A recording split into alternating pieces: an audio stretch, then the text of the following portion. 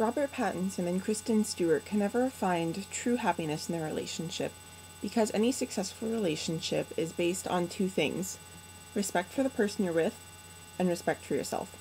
And Kristen Stewart has demonstrated that she has neither of those things. Let's look.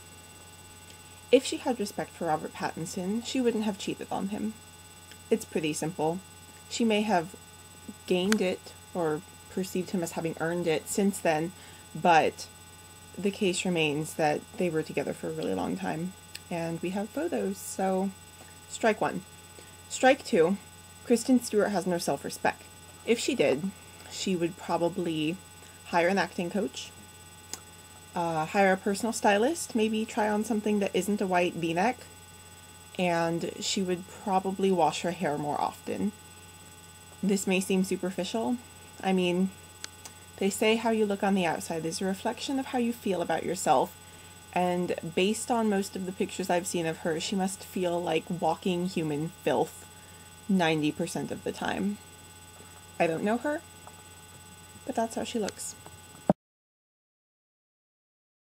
What do I think about the Robert Pattinson and Kristen Stewart saga? I think it's lame. The cheating Stewart has been a polarizing figure in the entertainment arena. On the one hand, you have Pattinson's die-hard twihards, and on the other hand you have Stewart's vigorous and obstinate personality. These two forces do not connect. However, against popular opinion, Stewart and Pattinson merged back together like a quantum entanglement, like a faux romantic novel, like the roman au clef of Rock Hudson and Elizabeth Taylor. Do we at Celeb Dirty Laundry believe this is BS? No, we don't. I read an article a while ago about Stewart and Pattinson's forced romance. See, the film's production company has something called a marketing phase. The actors of the film have to be in a perfect symbiosis for the interviews. Now, the question remains, were Pattinson and Stewart forced into a reconciliation, or were they forced into an artificial relationship by Summit, the production company of Breaking Dawn Part 2? The answer is up in the air like the breasts of a Kardashian, and only time will tell whether the breaking dawn of this new relationship is one for the record books. Hi, this is Jeannie from CDL, and we're talking about Rob and Kristen Stay. And I wanted to talk about whether Rob has finally moved on with Sienna Miller's sister, Savannah Miller.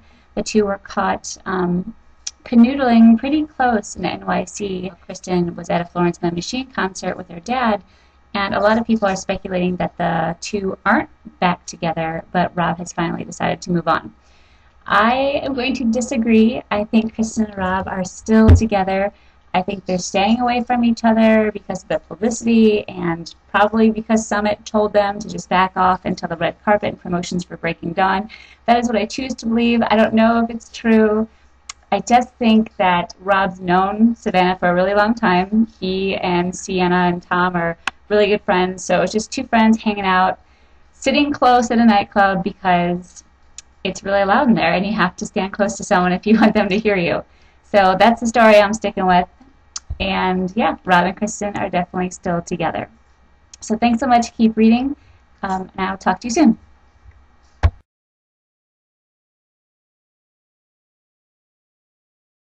fact that Robert Pattinson and Kristen Stewart and all her awkward self are back together and that their relationship has been mended really proves one thing to the world: that vampire love is forever. That's all. It's immortal. Enjoy Breaking Dawn!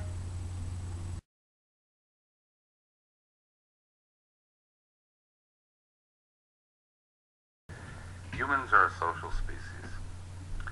We're followers. We have a few leaders. These days, most of us have left the tribal communities, and celebs, to a great extent, replace our traditional. They occupy the traditional role of leaders. Okay, so we really revere our celebs, and even if we don't revere them, we're obsessed with them. Anyway, on to Kristen Stewart.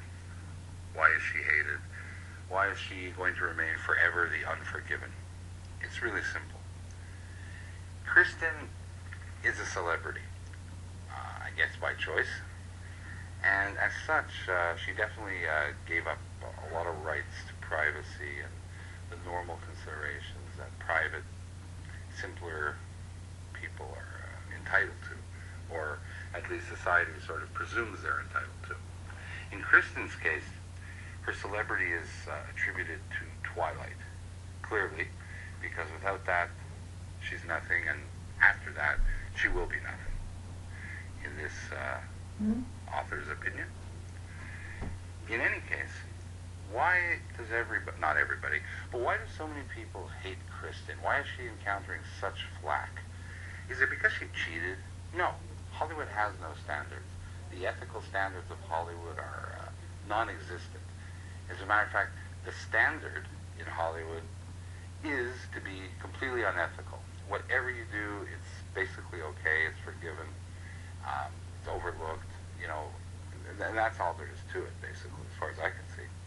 However, what Kristen did is terrible. She didn't cheat on Robert Pattinson. Bella cheated on Edward. Bella broke Edward's heart. This is unforgivable, and I believe it will remain unforgiven.